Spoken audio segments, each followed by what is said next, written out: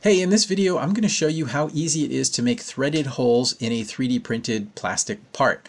I've seen people try and make threaded holes in plastic using a tap and die set, or actually modeling the threads and then 3D printing it with the threads built in. And that may work in certain circumstances, but in my case my problem was that I needed to mount a lot of circuit boards onto a bracket. And so you can see it here, and what I wanted was threaded holes everywhere. I was going to use 3mm fasteners because I happen to have tons of them, and so the nuts and the bolts are both 3mm, and that works great for the mounting holes on a lot of PCBs. So you can see here that I'm actually 3D printing the part, and I've already placed the 3D printer paused for me to place nuts in these kind of gaps that were designed in the model, and then it 3D prints right over them.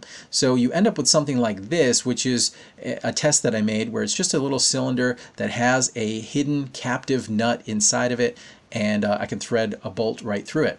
It works great, and I use it for lots of things now that I would normally assume I'd have to create using some other method other than 3D printing. So I'm going to show you how to reproduce this test that I made, and here I am in Fusion 360. All I'm going to do is create a sketch on the top work plane, and it's just going to be the same as that one that I showed you. So I'll make a circle that's about 25mm, let's say, and I need that hole in the middle, which is going to be the size of my fastener, which is 3mm. 3mm works fine. Even though that's the actual size of the bolt, I know that it fits through a 3mm hole just fine.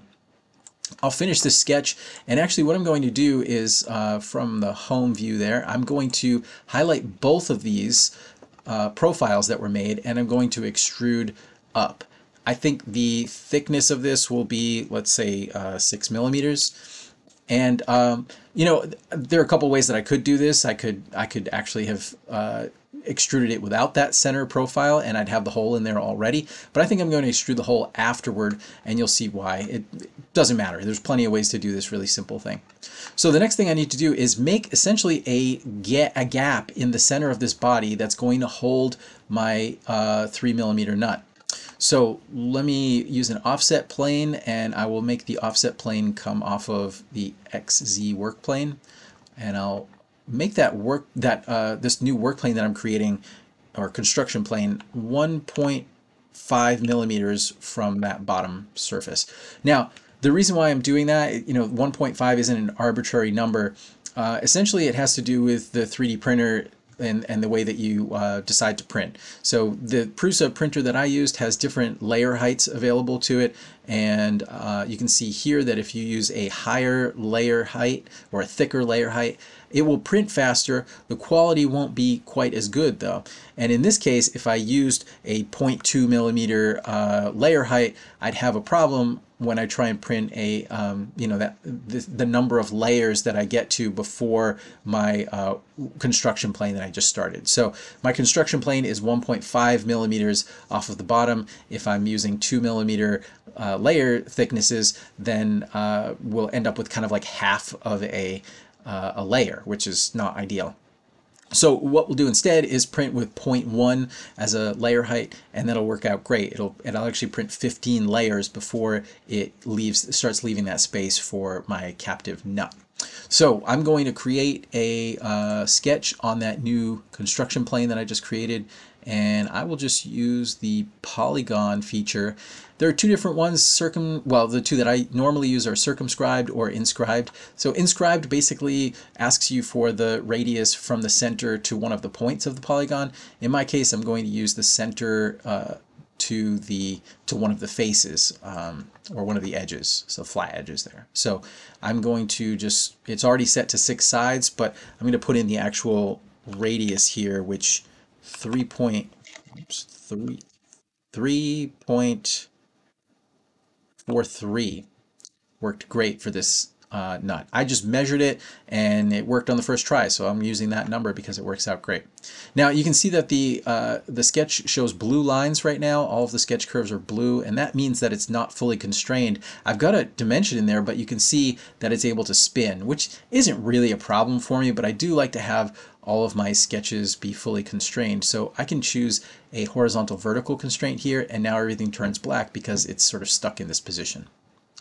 when I hit finish sketch, I can use that profile that I just made and actually extrude and a cut into this body, and that'll be the space that's left for the nut that I'm going to insert in there.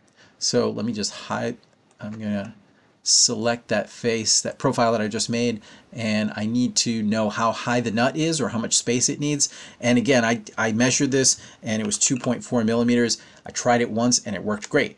So that's what I'll use. Now, I have a problem here. It didn't actually do what I wanted. Let me go back to that extrude. Oh no, it did. It's just that I can't see it, right? So it did a cut. It was smart enough to know that I wanted to cut.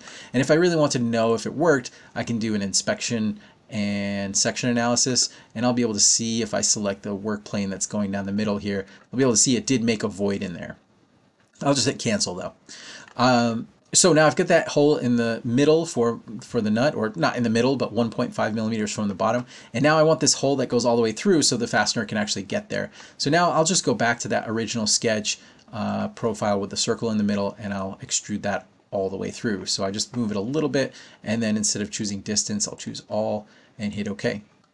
So now we can again look at different section analysis. For example, if we look at this section analysis, we can see that it's a hole, and then eventually it gets to this void, and then there's the rest of my hole.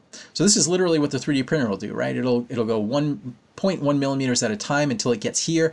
And in the slicer software, all slicer software I think is capable of this at this point. I use the Prusa slicer, and it had an option for this.